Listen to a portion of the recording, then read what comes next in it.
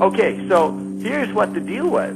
The deal was that China says we want a way of distributing the products that our people are going to start making as we become, quote, capitalists or industrious people making products. So we want to have some distribution mechanism that we control. So guess what they got? They got Walmart. They set up little old Sam Walton down there in Georgia, down in Arkansas, right where Hillary was in the law firm.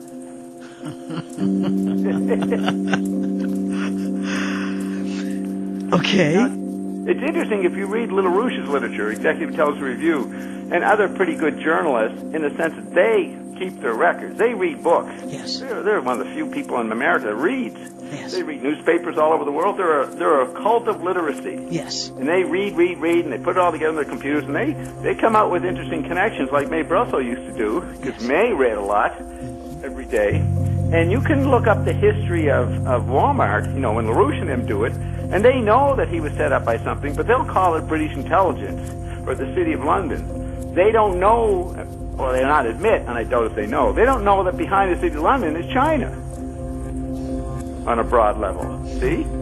But they know that there's some setting up for Mr. Walton. Okay, so Walmart then becomes this huge powerhouse in the era that China becomes a huge powerhouse, let's say since 1990, right? Right. And it's because the digital environment, the digital electronic transparency is removing all the layers of the onion, so that the guys who actually do own the last vestiges of gold, credit, and currency are standing there with their clothes off and totally visible. So China never rose and just sped ahead because it was big population or whatever. It got revealed that it was guys with any power. That it was already there. They're already there. And so we basically are still trying to pay them back. Yes, right.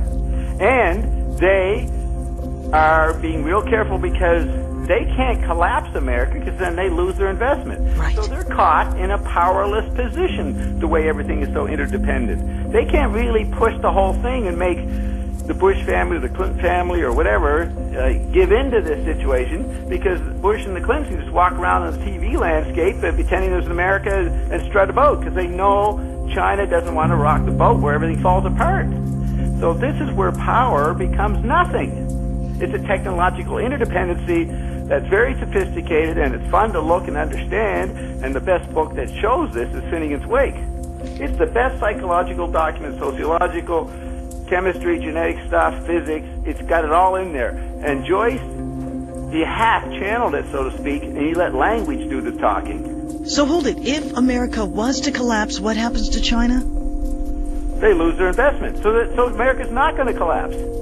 But no. If it were to collapse, what happens to China? It loses an investment, but what does that mean to China's economy? How much of an investment does it lose? What kind of gazillion dollars does China have over us? It loses a lot. It goes down with it. Okay, it goes down. They are running around the rest of the world, and involved in every other economy in the third world, or what was called the third world. Right. And they're trying to prop up some backup, so to speak. But none of those populations are as huge as the American economy. Aren't they in Africa? Yeah, they're all over the place. They're in Mexico, everywhere. Because they're the only ones.